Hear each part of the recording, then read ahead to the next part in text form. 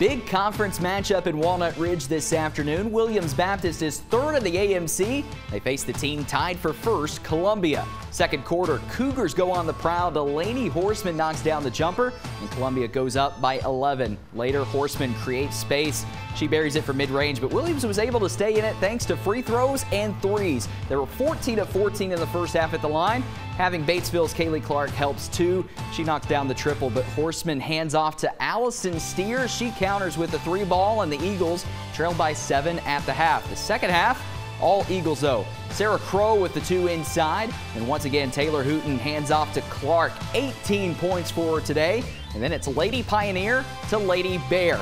Crow knocks it down. The Mammoth Spring Great had 25 points. Williams outscores Columbia 30-8 in the third. The Eagles win this one 89-68.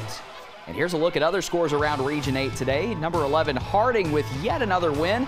Their 7th in a row to improve to 18-2. CRC and Lyon women's basketball also picked up wins today. Tuckerman's Ansley Dawson with 7 triples and 33 points for the Lady Pioneers as well.